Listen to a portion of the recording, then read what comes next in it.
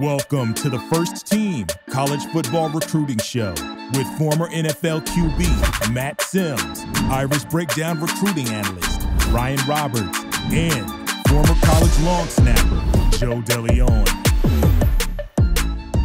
Welcome back to another episode of the First Team College Football Recruiting Show. I'm Joe DeLeone, joined by former NFL and college QB Matt Sims, as well as the founder of Sims Complete QB.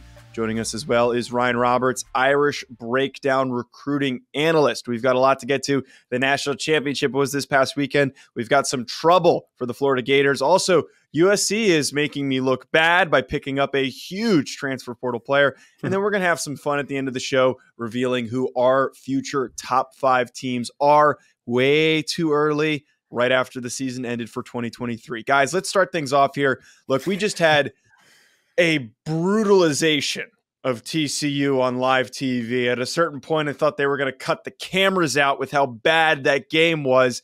65-7 as Georgia dominated on their way to a second national championship.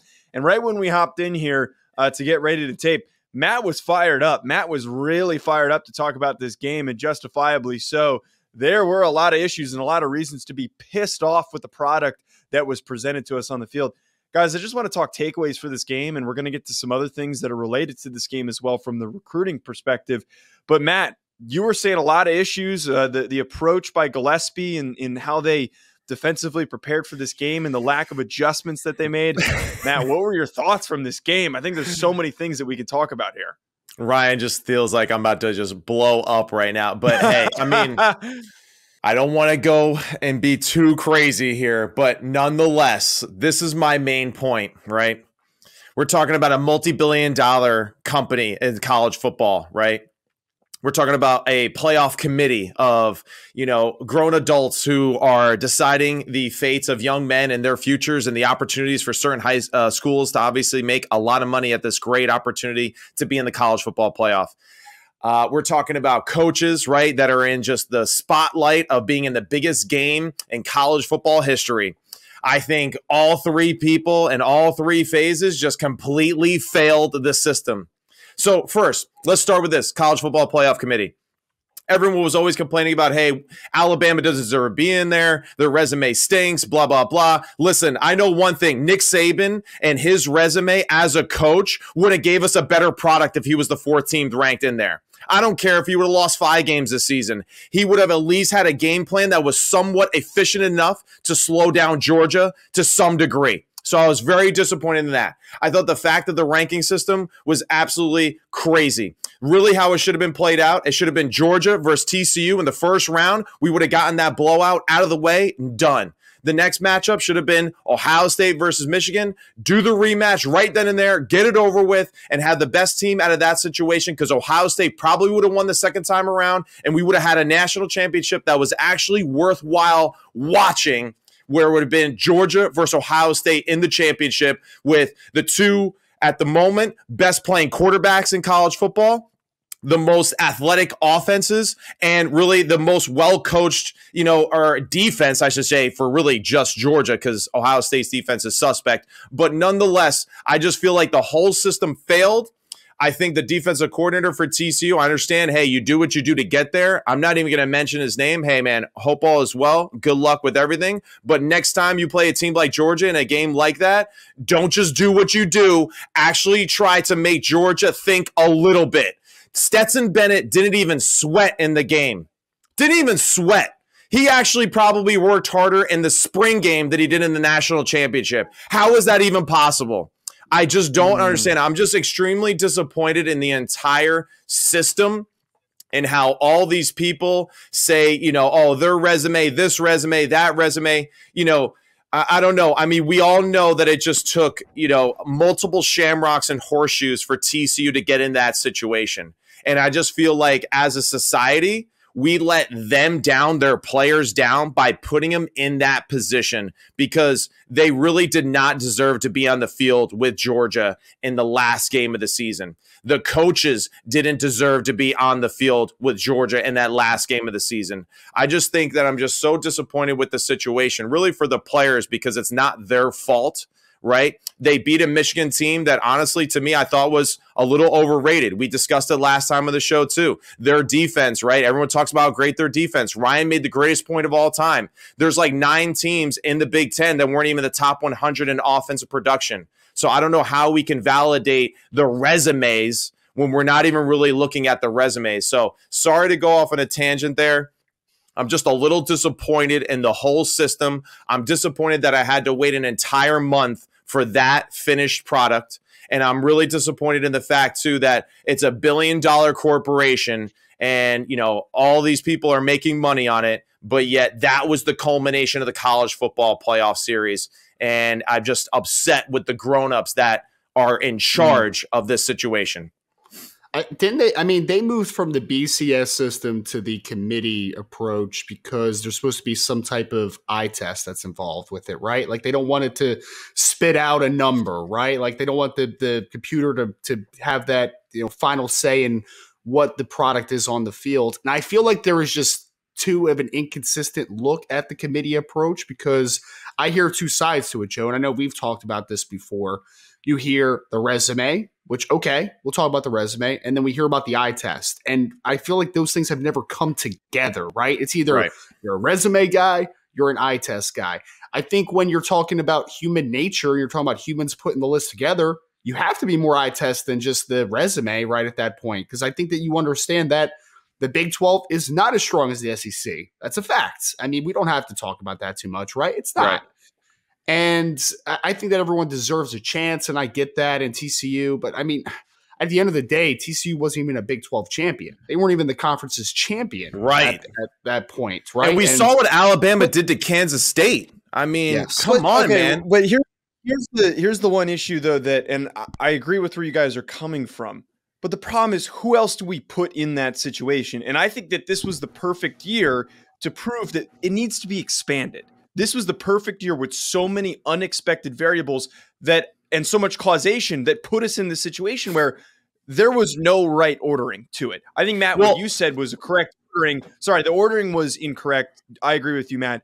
But the teams that were placed were very clearly incorrect. But at the same point, I think you could have shuffled in a number of different teams. You could have put maybe Tennessee in there. You could have put Alabama. Who was that other team that should have been in there over TCU? Can I say this, though, Joe? I actually disagree with something you said there a little bit. Okay. You said that this is the year that proves it needs to be expanded. I think the opposite. Yeah. I think that this is the year that proves that it doesn't need to be expanded because there was nobody even close to Georgia this year. Should we go back to the archaic days of just handing it out to the best team? Yes, this is the thing, though. The expansion, though, at least would have helped us filter out a TCU type of miracle season, I think, through the semifinals. You know, like they wouldn't have won 3 or 4 games in a row with an expanded playoff series, right? Just like when we're talking about the NFL. It's like everyone's like, oh, you know, hey, 12-win Minnesota Vikings team, right? Does anybody really think they can win 4 games in a row and be a Super Bowl champion? No. Highly unlikely. Joe probably does. I think Joe probably does. But it's just like highly unlikely that some of those teams are going to put together 3 wins in a row, right, against high caliber opponents on the road potentially in some situations, right? So that's where it's like the expansion can at least somewhat naturally filter out predator versus prey in these different levels. So, Ryan, I know what you mean, and I'm not like trying to come at you, and I was mostly joking saying that because to an extent, that is the way to resolve the situation, is that we knew that Georgia was significantly better than every other team in the country, and their only real test that they faced was Ohio State because it was a perfectly well set up matchup with each team's deficiencies, and we got a really good competitive game. And had Ohio State frickin' beat Michigan, we would have had the national championship that we wanted, but that didn't happen, and that's what caused all of these missteps in the ordering where these teams are placed. So as joking as it is, that actual philosophy would have worked perfect this year because it would have just been, okay, Georgia plays their bowl game, which would have been the Cotton Bowl or the Peach Bowl or whatever bowl game they were thrown into. They blow out whoever they would have played, and then they would have been crowned the national champion by the AP or whomever would crown them. But I think I agree with Matt here, is that a team that has won all these close games, and if it was brought up with the Minnesota Vikings that if you flip their schedule, all those 3-point differentials, they'd have a losing record. So for TCU's sake, the luck runs out at a certain point. And instead of it running out in the national championship, there's a couple roadblocks for them to get through. They also wouldn't have been an auto bid.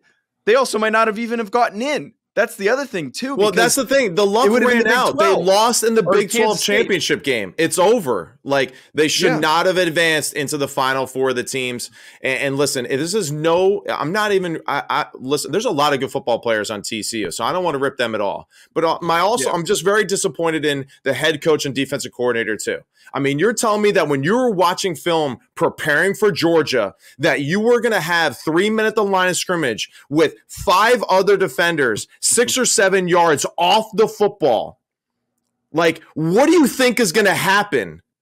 Georgia is a battle-tested team that's in the SEC, and their offensive tackle and tight ends are blocking linebackers and making contact 6 yards down the field before they're met by the first TCU defender. I mean, that is just ridiculous to think that that's going to work. I told you guys before in the pre-show, there was about 50 plays before the snap where I was like, well, if Georgia does this, or this, TCU can't defend it because there's not even a defender there to be there. You know, the Sonny Dykes interview at halftime, settle in.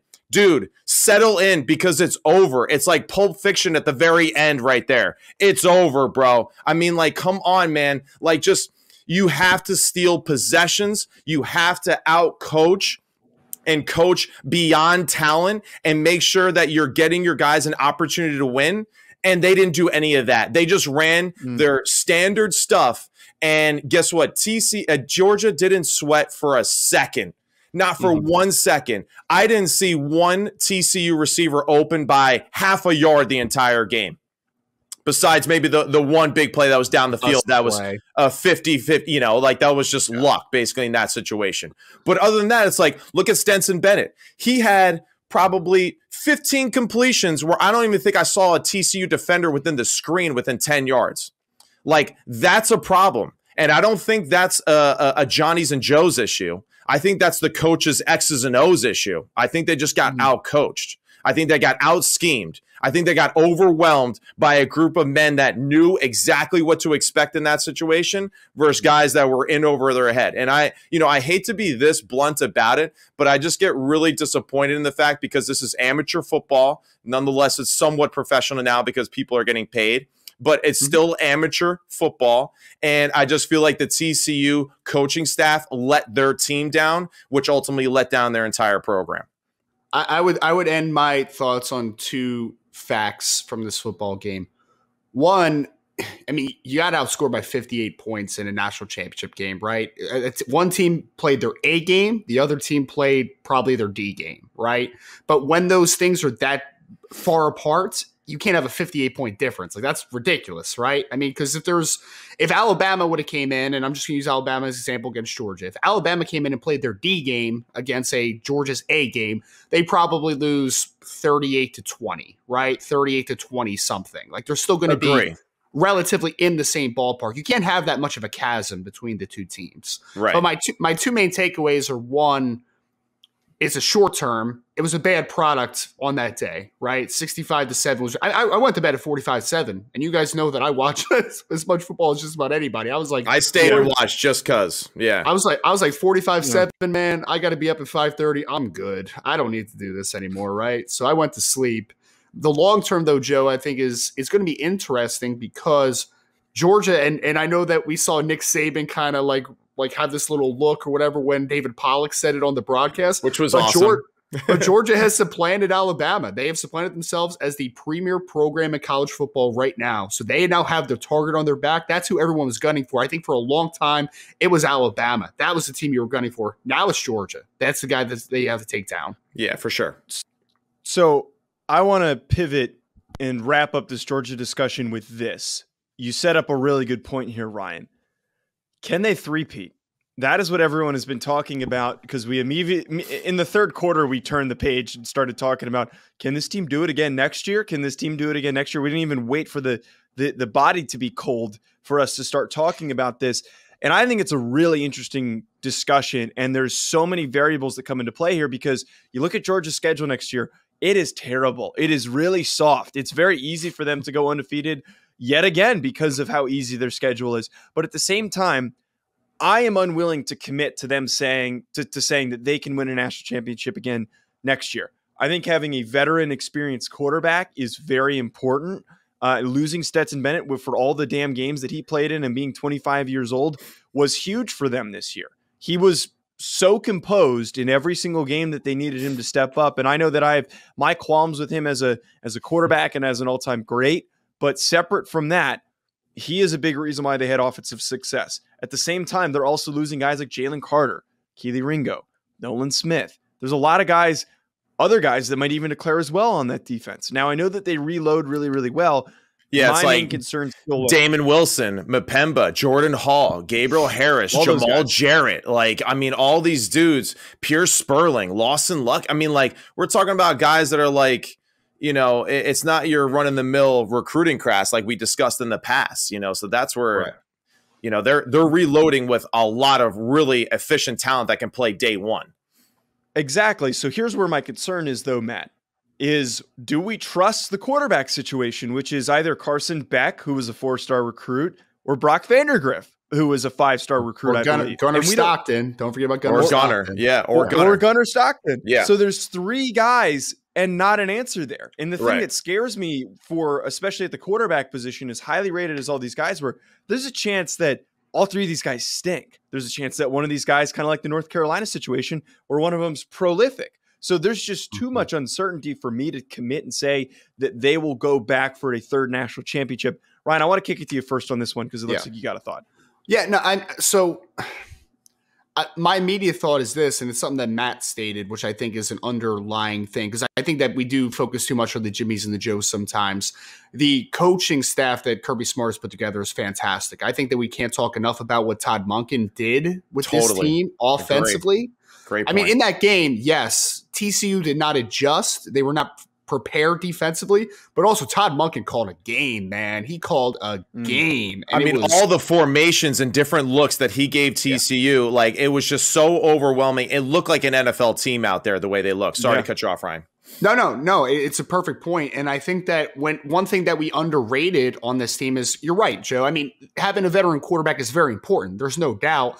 But Stetson Bennett was a former 2-star recruit that didn't play till pretty much his 4th year in the program, right? I mean, that traveled too. Like, he was on a junior college team at one point. Right. So you're talking about a 2-star, and with all the talent they have, who was their leading wide receiver in that football game? It was Ladd McConkey, who's also a former 2-star player, right? Totally. So I think that for me, I look at what Monken has done as their offensive coordinator, and he has put these guys in incredible positions. And of course they have talent, right? I mean, you have the 2 running backs, you have the tight ends, the offensive line has some former 5-star caliber players. You need those types of dudes. But do I think that he can get the most out of Gunnar Stockton next year, or Carson Beck, or Brock Vandergriff? Yeah, I do, because I think that he has a full ability, and it's all due respect to Stetson Bennett, right? Because he ended up getting the most out of his talent. But the fact of the matter is all 3 of those players that we named are much more talented than Stetson Bennett from a talent perspective, right? Well, so JT Daniels, though, was a 5-star, and he got bumped out by Stetson. So it's like the star thing. But he was still productive. But he was still injury. productive. Yeah, he was still productive with Todd Monken. Through injury gave Stetson the door for him to step in through and then take over. And I know that you named a couple of the premier guys that they're losing this year, right? You talked about Stetson. You talked about Jalen Carter, who's going to be a top 5 pick in the draft. But I would also say this, Joe, is that they're actually bringing back a lot, man. I think one thing that we underrated with this Georgia team as well, it was a pretty young football team for the most part. Right. I mean, I saw Michael Williams as maybe their best defensive lineman as a true freshman, right? The Bear Alexander kid had 2 sacks. He was a true freshman defensive lineman. Malachi Starks may have been their best defensive back this year. He was a true freshman. Number 22, the safety that had the interception during the football game, was a sophomore. Their Brock Bowers will be back next year. They'll have at least 3 starting offensive linemen back. I think that this team, with how they're recruiting and with what they're bringing back, do they have a chance to three-peat? The answer is yes. Will it happen? I'm not going to predict it either, but do they have a chance? Absolutely. Talent is still there. Yeah, no doubt. And I want to say, just to add to this, right? Stetson Bennett, you cannot take away anything he has done, right? He was the right guy at the right time for this program to take off to where it is, to these heights that they've never seen. One of the biggest things I think that everyone is just kind of underplaying, you're really replacing just his attitude at the position. His talent, no doubt. There's a ton of dudes that are more talented than Stetson Bennett. No doubt, right? Bigger, stronger, faster, stronger arms, all that kind of stuff. But it's what his attitude to the position, which matched Kirby Smart's attitude to how he coaches his football team, that really made that a perfect match made in heaven. You know, that he has a little, to him, right? That I don't want to have Joe bleep out here, so I'm going to say that instead. But just thank you, Matt. That's the biggest thing that they're really replacing. They're replacing someone that has that attitude, that commander-in-chief like approach to the game, that just loves just kicking butt and just rubbing their nose in it, right? And that's really the biggest thing that they have to do, because they'll find the guys that are more talented for sure. It's really going to be the attitude aspect of it. But Ryan, so many good points. All the guys that you mentioned were all the guys that I wrote down prepping for this show too, that I was just like, listen, I mean, Bear Alexander, I don't know. It looks like he's a first-round draft pick a year or two from now. You know, I mean, it's just ridiculous how good of a player that he looked. And he is in the second unit of their defensive line. The second unit. It's wild, right? And he was eating up that offensive line every single play, right? Because he had one-on-one blocks essentially every time that he went out there. You know, so both the linebackers are back next year too. I didn't even mention those. Yeah. Man, both the linebackers are back too. So it's just like, you got guys like the recruiting class that we mentioned, the guys that we just mentioned there, Dumas Johnson, Jalen Walker, Bear Alexander, Mikhail Williams, like you mentioned. I mean, these guys are dudes out there. And again, the biggest thing is Kirby Smart knows how to motivate his team. He knows how to push the right buttons. He's relentless, just like his man who taught him a lot of these things, Nick Saban. And that's why I have faith in Georgia. And listen, there was a lot of plays too where it's like, I know Stetson Bennett, played a fantastic football game. But I mean, let's be real though too. I mean, Joe, you could have ran in for a touchdown on the goal line there on that one little quarterback sweep to the left there. There wasn't one TCU defender within 9 yards. There was 3 Georgia offensive linemen pulling around the edge, and they were like, no one's there. They were blocking camera guys in the end zone because there was nobody there, because they were that out of place. So, it's going to be, I think it's a dynasty that is in the process of continuing going forward, and it's going to be very difficult to unseat them right now. And they won a national championship last year at 13-1, or 14-1, excuse me, or whatever, 13-1. Right. 13-1. And they lost 15 draft picks off that team. And they may have been a more well-balanced team this year than they were last year. I mean, we can't undersell that, man. Like, they lost a lot from last year's team, and you could argue that they were a more well-rounded team this year, which is just crazy to think about. And let's face it, too. Brock Bowers is one of the best skill players in the entire nation. He really is. He's NFL ready right now. He really is. He'd be one of the top 10 tight ends in the NFL right now if he was out there running routes. It's just ridiculous how good of a football player he is. Georgia, really freaking good. And it all starts with the recruiting and the guys that we talk about and we're going to be talking about on this show. But we've got a little recruiting drama that we have to get to, something that can't be ignored in the NIL era these days. Money, checks not cashing, apparently seems to be an issue for Jaden Rashada, who one of the top quarterbacks in the 2023 class, was originally committed to Miami. He flips to Florida, and now he's asking out of his national letter of intent. By the way, I got to say, it's so annoying trying to transition from NIL to NLI. One of the biggest tongue twisters. It's so confusing. Yeah. It's not even confusing. I just mess it up sometimes, which is annoying. Yeah. For the rest of my career, it's going to mess me up now that those are the two things. Because I was previously just used to NLI, but separate from that. Rashada now asking to be removed from that letter of intent. He was the crown jewel of that Florida recruiting class. He was the big reason why they were bumped up maybe in the rankings. And separate from that, like, they got some decent players, but them getting Rashada was a huge, huge steal. He's not going, though.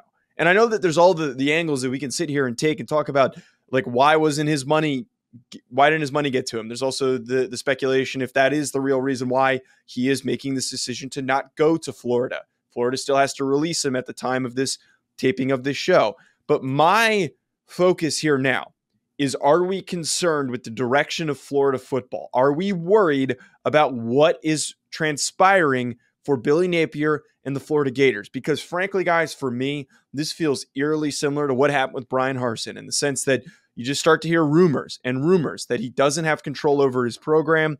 And those rumors come from somewhere. And it's more than likely coming from the boosters, and the boosters that maybe didn't want to hire him, trying to fight against the ones that did. And I am very worried that this might crash and crumble before anything can happen and any results can be produced, because they lost a lot of freaking kids to the transfer portal and they didn't do a very good job of reloading. Matt, I just want to kick it to you first here. What do we think? Should we be worried about Billy Napier in Florida? Yeah, I mean, it's really hard for us to sit here and say that everything is, sunshine and rainbows there, right, for Florida. So there absolutely is some concern. I think really the concern is between the head coach and then the booster program, like you mentioned. I think for whatever reason, there's a disconnect there that is leading to some of these situations as far as the NIL deals and the situation with the quarterback, right?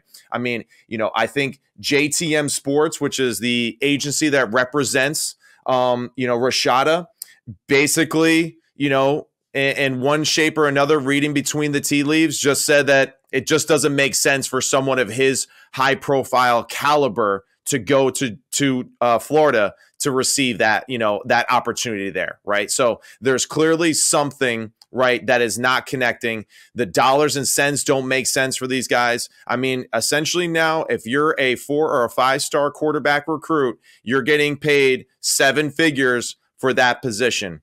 And someone must have enticed him and that agency in the last minute to make him think otherwise. And I think he is being advised by them to ask for the NLI in return to be released. Excuse me, because I wanted to make sure I pronounced it correctly. So, and that's where I think we're at. I don't think it has anything to do with like he feels comfortable with the coaches or, the atmosphere, the school, the education, all that BS. It doesn't matter, because we all know how special of a place Florida is. At the end of the day, it's dollars and cents.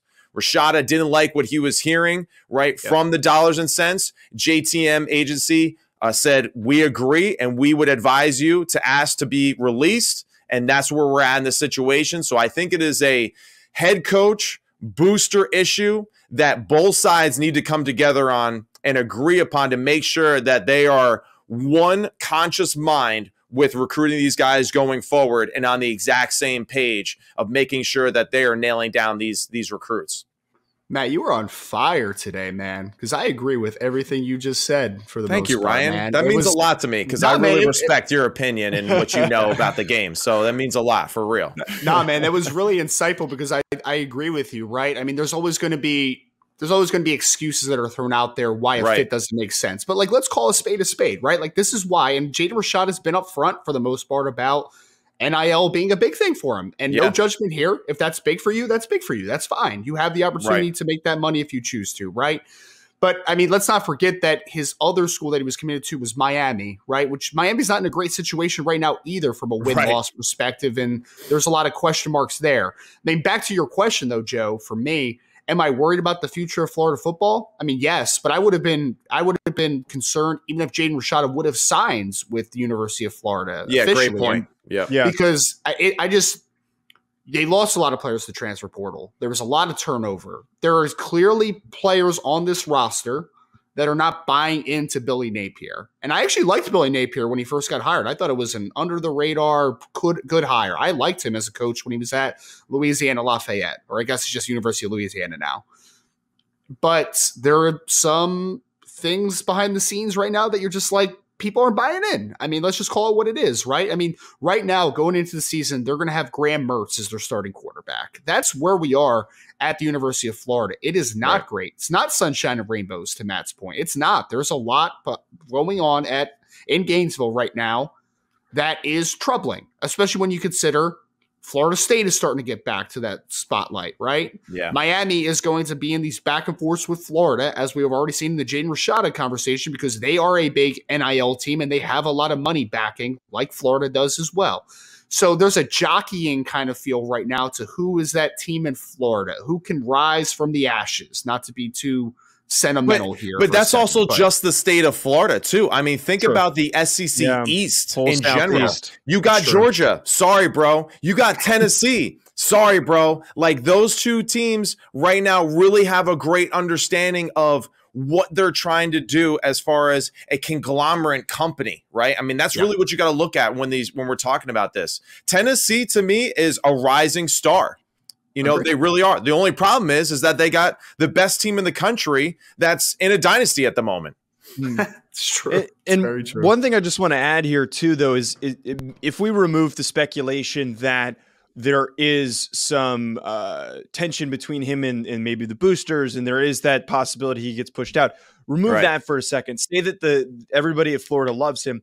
If I'm a recruit and there is NIL involved, and you're hearing the stuff that's going on with Rashada, I am not listening to a goddamn word that Billy Napier is telling me. I wouldn't trust anything. If this is related to either him not getting his money or what the stuff you were talking about, Matt, if you're being advised by your agency to pull out after you signed, after you're told you were given a certain amount, I'd be really freaking worried. And I'm telling you right now, this is going to hurt them so much with so many recruits. They're going to be out of the billing, out of the competition for so many recruits that are going to be like, why the hell would I listen to you? That's the biggest thing, right? Is just the fact that it's the ripple effect of these things. Yes. Right? It really is. And that's where right now we can't quite see how heavy of a moment this is for Florida, but it is definitely extremely damaging.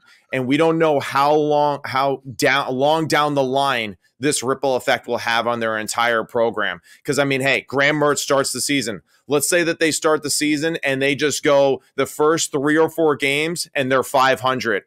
You know, he's in trouble. This is going to be a problem, and they're gonna axe it faster, you know, than let it play out. Because the more time that it plays out, the farther behind they fall with just transitioning into that next generation. And Florida has such a high standard of football, right? Like they are one of the premier programs. They're not going to put up with this mediocrity for long, right? No, like, I mean, what does Napier have? Maybe another year if it doesn't get turned around pretty swiftly. So the University of Florida long-term will be okay. But as for the Billy Napier era, I think it's very dependent on what happens next season. For sure. Absolutely.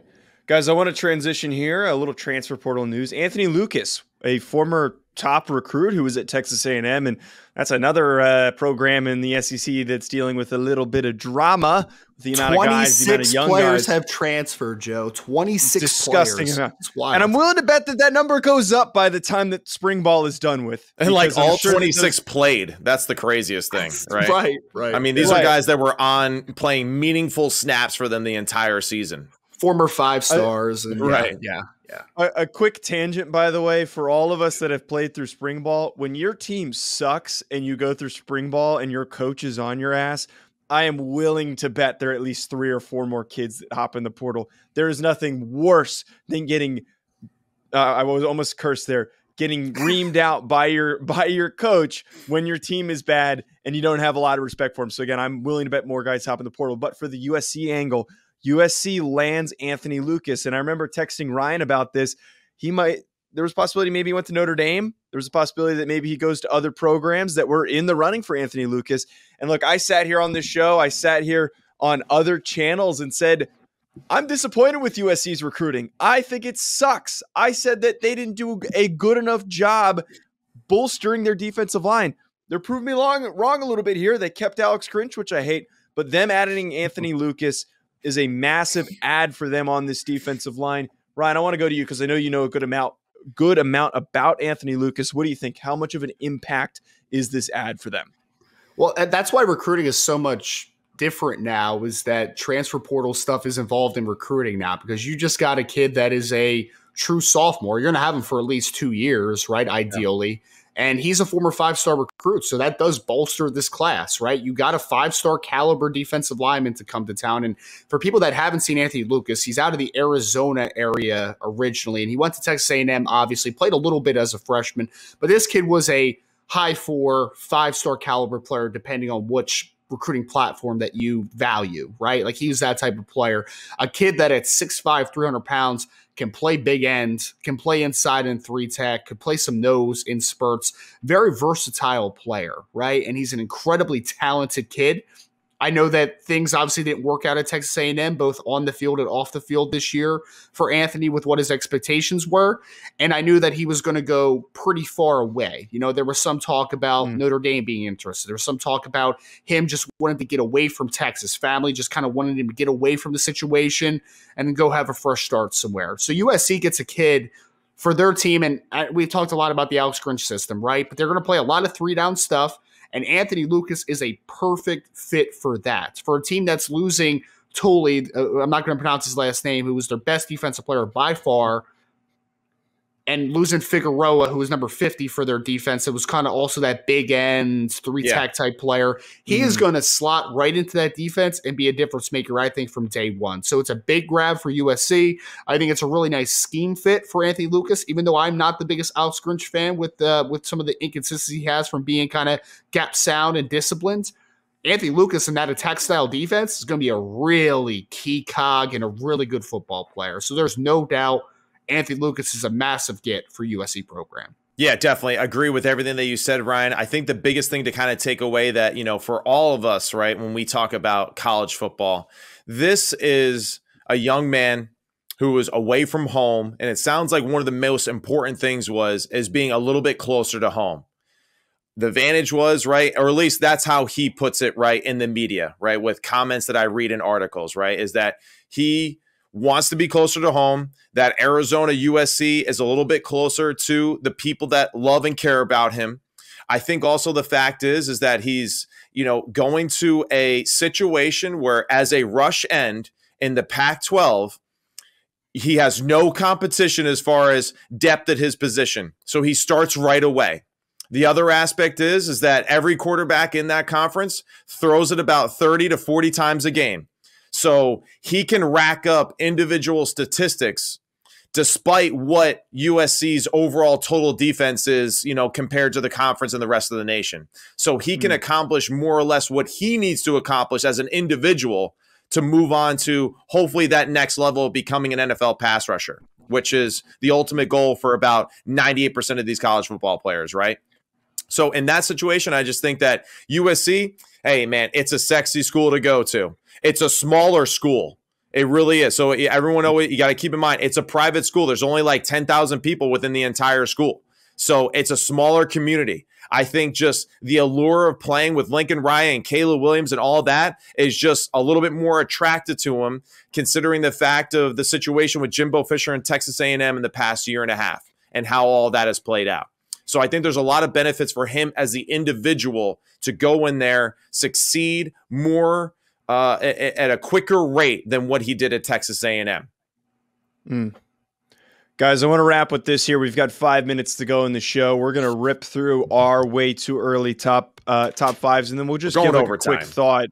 We're not, but we quite literally can't go overtime, Matt, because the TV scheduling prevents that. Breaking the fourth wall. That's what we call a fourth wall break, by the way.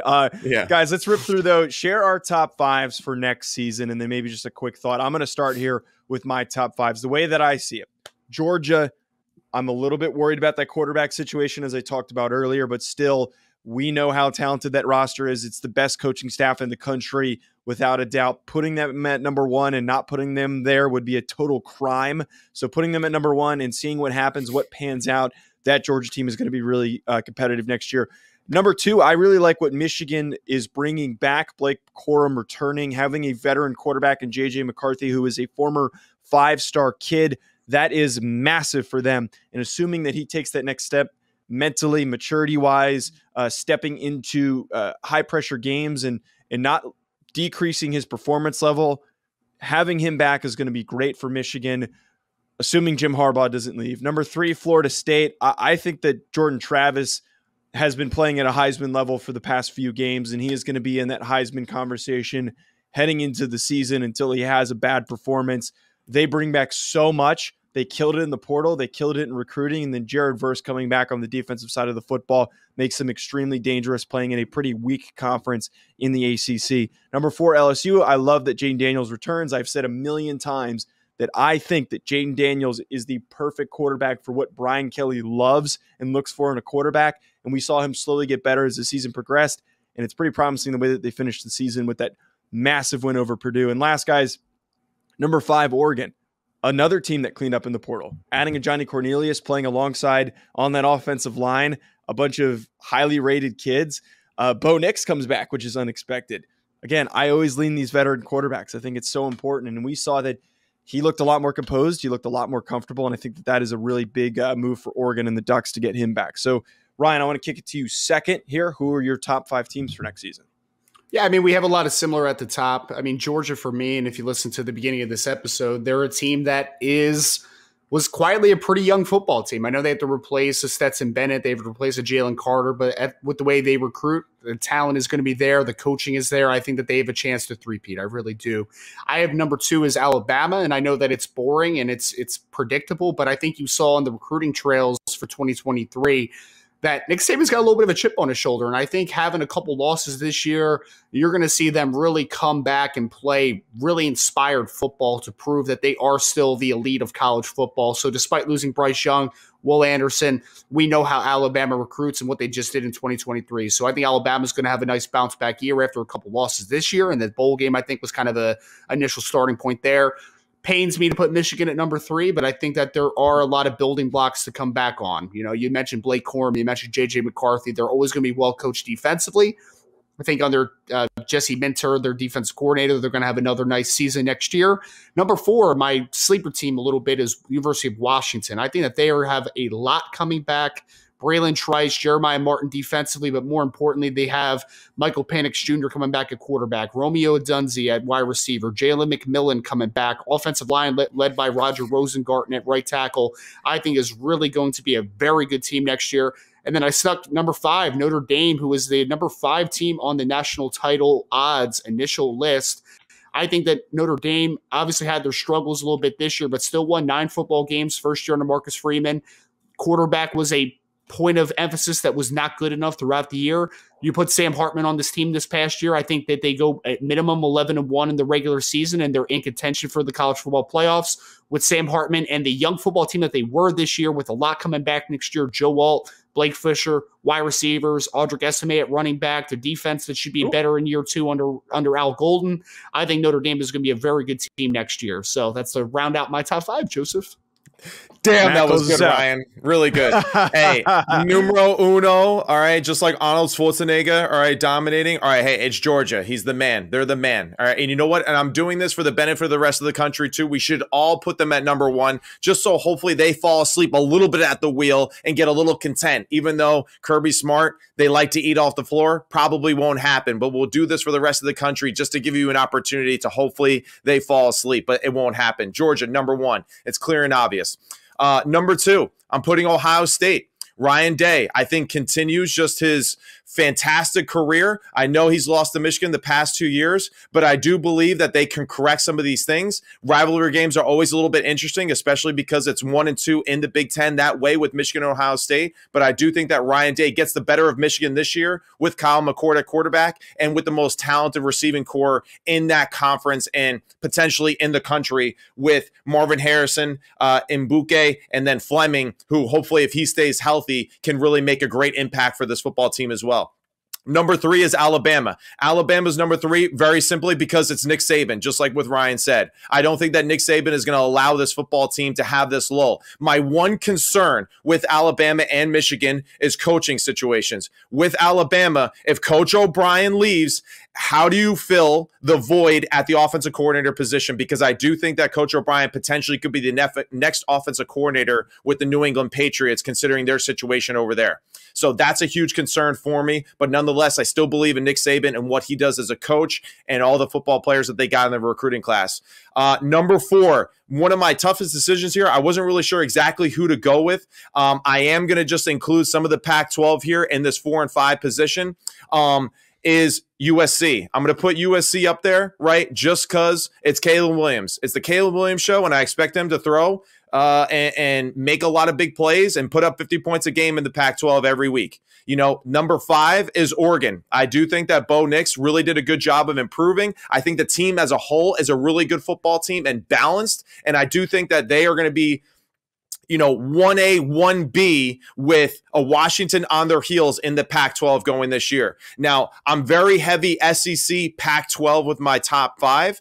I threw in Ohio State because I really think it is their conference to be had. I'm very interested to see how Penn State adjusts because I love Penn State's defense. If Penn State could be a little bit more offensively explosive, I think they're going to have a fantastic year as well. Florida State's fascinating to me too. And can't forget always our boys, Tennessee, baby. Let's go, Joe Milton. All right, take over the show. Heupel, I believe in you, man. I think we're making, the right strides. So I think they're on the heels too of that top 5 as well. But yeah, that's my list right there. Georgia, Ohio State, Alabama, USC, and Oregon. And I wanted to put Michigan, but I think Harbaugh's out, man. So I'm not going to put Michigan in there because of that.